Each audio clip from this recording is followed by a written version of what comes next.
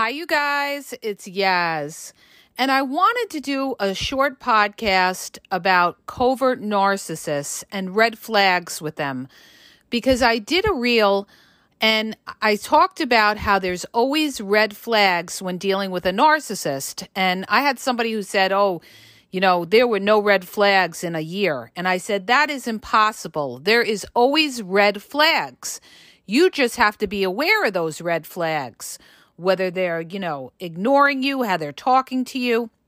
And I had somebody get on the post and say, well, maybe for a regular narcissist, an overt narcissist, or a grandiose narcissist, there's red flags. But with a covert narcissist, she said, there are no red flags.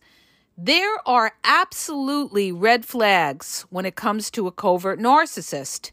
You just have to understand the covert narcissist in order to recognize those red flags. So when we talk about covert narcissists, the first thing that has to come into mind is that they are passive aggressive. Covert narcissists don't come out and tell you what's on their minds. And this is why people say they are the most dangerous, because you don't see it coming, all right? They're indirect. They're sarcastic. They make indirect comments. You can never kind of hold it to them because they're not direct with it. And they'll try to say, oh, you're crazy, or I didn't mean it like that, or you took it the wrong way, you're sensitive, okay? But it's up to you, all right, to recognize the covert narcissist. So when you're dealing with a covert narcissist, one of the things that you've got to recognize is the nonverbal language of the covert narcissist. A covert narcissist will show you, what's on their mind by their body language and their actions. So what are some of these things? The covert narcissist, in other words, let's say you're talking and the covert narcissist rolls their eyes. They love to roll their eyes. They're not going to come out and communicate and tell you they disagree with you because they're basic cowards, but they'll do something like roll their eyes. They'll give you a smirk. They'll have a blank stare. They won't let you know what they're thinking. Like, let's say you try to sit down and have a talk with a covert narcissist to resolve conflict. That covert narcissist is going to sit there like a stone with a blank face on.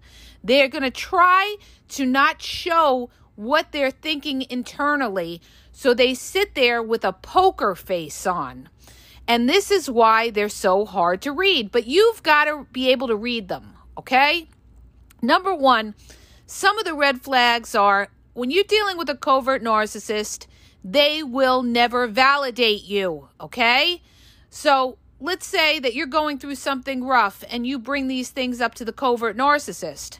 Instead of them having empathy for you, which they don't, all right, what they're going to do is they're going to say, oh, that's all in your head, or you're so dramatic, you're all about drama. They're going to break down and shoot down your credibility and say, there's something mentally wrong with you. When you're dealing with a covert narcissist, understand this. They want to, attack your mental state. That's why they always say you're crazy. The minute that a covert narcissist calls you crazy is the minute that you got them, all right? They don't know what else to say except to call you crazy or just walk out, stonewall you in the middle of a sentence, walk out, and then go no contact and give you the silent treatment because you got them, because they can't handle the truth. Anytime you face a covert narcissist with something they don't want to hear, or you hit them with the truth, or they got to take accountability, they're going to do one of those two things. They're either going to call you crazy, call you sensitive, or they're not going to even let you finish your sentence. They're going to cut you off, and they're going to walk out in the middle of it and disappear, okay? They're not even going to listen to you. Because the thing with a covert narcissist is they always want to think they're better than you. So they're very dismissive. So the minute that you see any kind of dismissive signs, all right, that is your red flag that you're dealing with a covert narcissist. How are they dismissive? They won't acknowledge or validate what you're saying. They won't agree with you. Or a lot of times when you're trying to, talk to a covert narcissist, they got their back to you or they pretend that they don't hear you. Covert narcissists, a lot of times too, they will ignore you around other people. They'll be real nice to other people and they will make like you don't even exist in the room. Because what they're trying to do is make you feel like you're nothing, okay? So you've got to go by your internal feelings, your gut. Your gut is God's way of telling you something isn't right.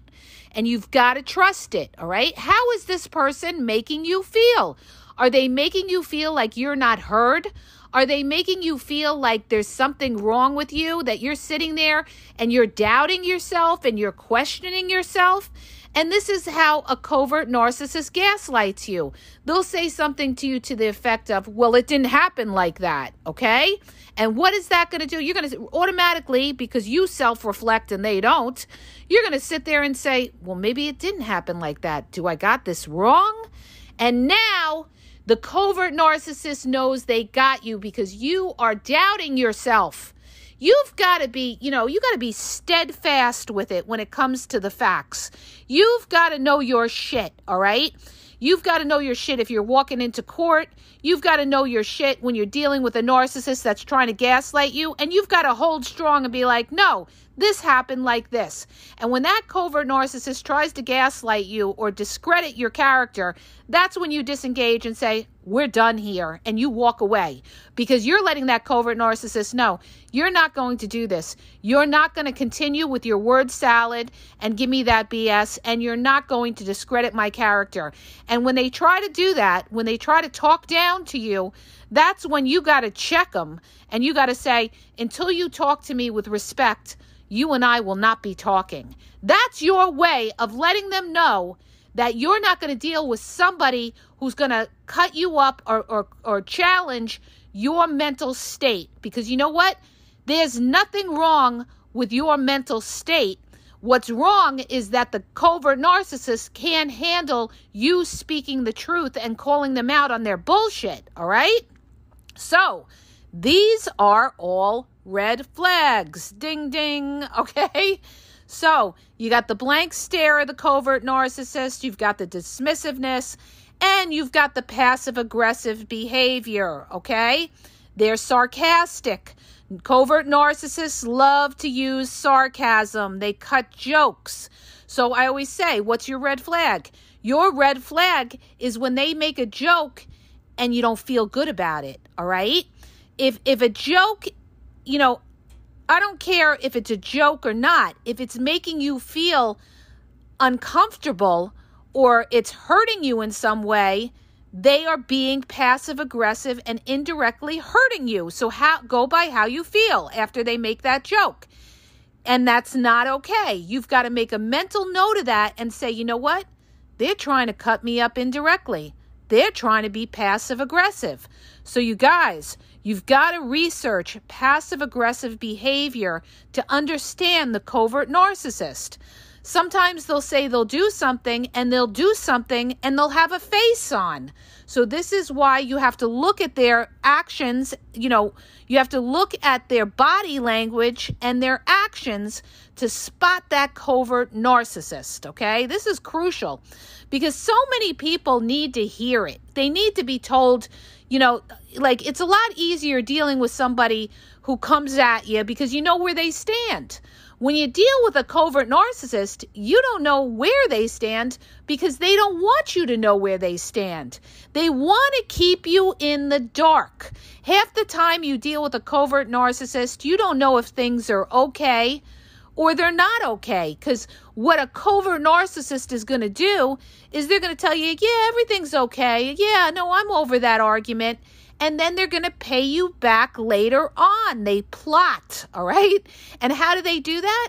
They'll go to a party with a face on. They'll talk about you and gossip about you behind your back. They'll discredit you indirectly to other people.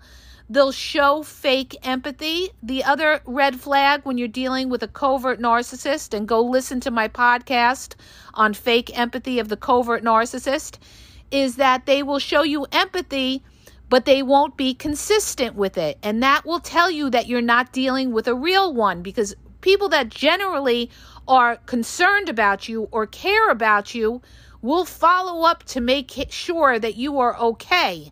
A covert narcissist will pretend that they care, and then they'll never bring it up again, or they'll disappear on you because they don't want to hear it, okay? Because basically they are cowards and they're full of shit, and they really don't care how you're doing. They don't care if you're sick. They don't care if you're going through a hard time. And they will disappear after you tell them that. They'll pretend that they care at the time that you're telling them, but then after that, they disappear. They don't pick up their phone. They disappear on you. Why? Because they don't fucking care. They're all about themselves. And some of these covert narcissists are actually sadistic and get joy out of seeing you suffer, okay? So, what did I say? It's actions and it's their body language, okay? You can tell when somebody is genuinely, happy for you. Covert narcissists are not happy for other people. They're competitive. They hate to see other people doing well. So when you tell a covert narcissist, oh, I got this raise at my job or something like that, or, next year I'm moving into a bigger house or getting a nicer car, what's that covert narcissist going to do? They're either not going to say anything, all right, and just give you a smirky smile, or they're going to interrupt the conversation and cut you off, or they're going to say something like, awesome, that's awesome, when in reality, it's all BS because they're giving you that fake, oh, that's awesome, when it's killing them inside, okay? And if you know people and you're able to size people up, you'll be able to see that, you guys, all right? So the bottom line is there are always red flags, but you have to know the cat that you're dealing with. You have to know if you're dealing with a covert narcissist that doesn't communicate. You've got to know when you're dealing with an overt narcissist, all right? Covert narcissists, when they get into like a narcissistic rage, they internalize it, okay? It's not so much, you really got to have a covert narcissist back against the wall for them to lash out at you because they try to stay in control. They stay in control, and in their minds, they're saying to themselves, okay, you want to do this? You want to cause the narcissistic rage? I'll get you back down the road. I'll get you. I'll get you. They're not going to confront you and have it out with you the way an overt narcissist would. Instead, they're going to plot on a way to hurt you, okay? This is why you don't want to tell these people when you're doing well, because they're not going to be happy for you. They're going to try in any way they can to sabotage it. You can't trust a covert narcissist. You're dealing with a miserable person. You're dealing with somebody who's extremely, extremely insecure.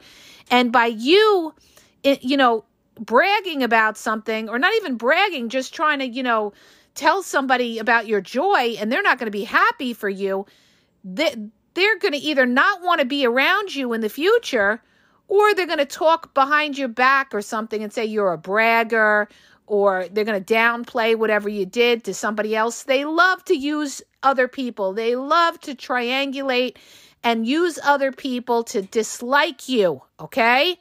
They're bad mouthers, okay? They're backstabbers and bad mouthers. So when somebody comes back to you and says, oh, the covert narcissist said blah, blah, blah, blah, blah about you, there is your red flag. They are talking about you behind your back, all right?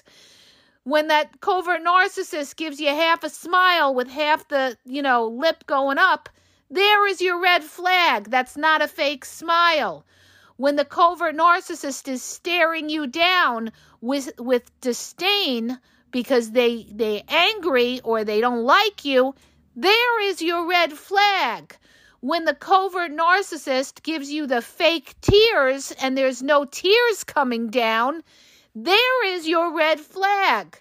And when the covert narcissist starts getting emotional and crying and playing the victim, okay, and they're not taking accountability for anything they did. Instead, they're trying to make it like you're attacking them. Why are you getting so angry? Why are you attacking me?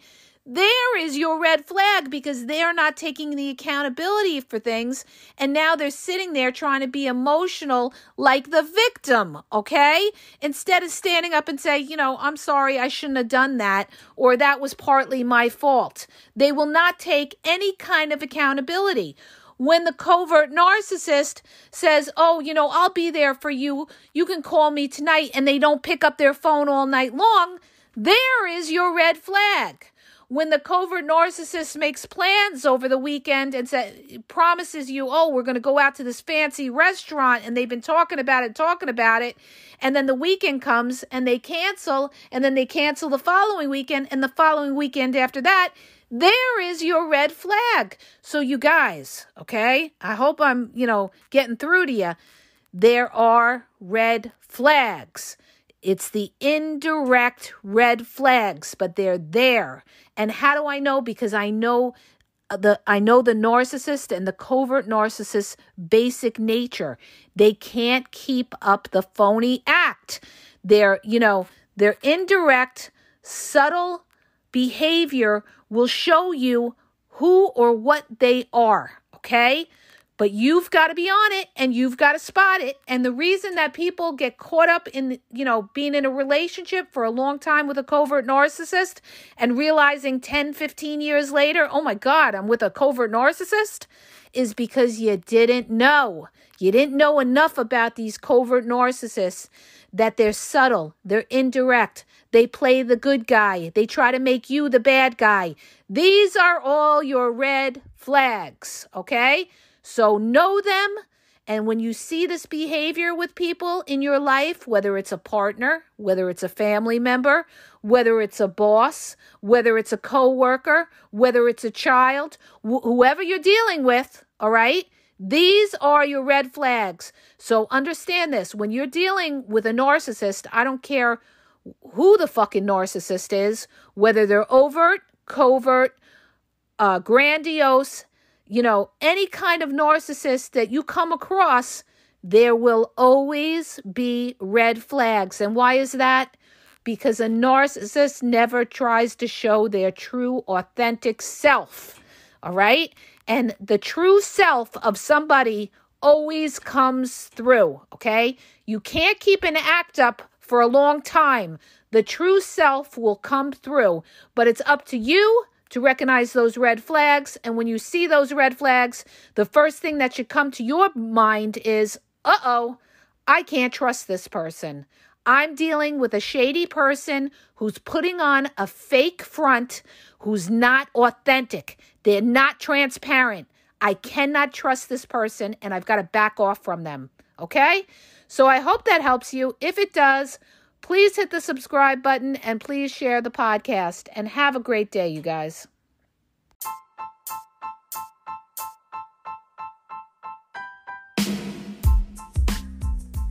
If you guys are having a problem in your dating or relationship, or you're dealing with somebody maybe that's narcissistic, you don't know if they're a narcissist, or you're just having problems, you're in a toxic relationship, and you need some clarity on it, go to the link in the podcast description for my website where I offer email and phone coaching. If you have a quick question, just a quick question, and you want to get a video sent back to you answering your question, there's also a link there for Vizio where I will send you a personalized video answering your question.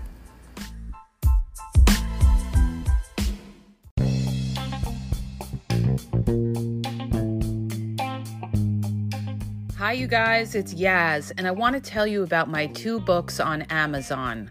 The first book is Regain Your Power. It's all about power and relationship. Who has the power in the relationship? And it goes into all of that, okay? The other book is Signs He's Not Into You, He's Wasting Your Time, okay? Check it out. It gives you a lot of good clues as to whether you're with somebody who's a real one or somebody who's just going to waste your time. You could read them both with Kindle's free trial membership. So check it out. Link is in the podcast description.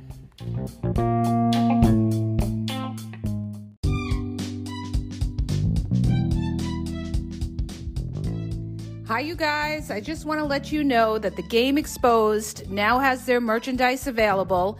Check out the link in the bio, and you could go check it out. There's cool hoodies, cool sweatpants, cool hats. So go to the bio for the link.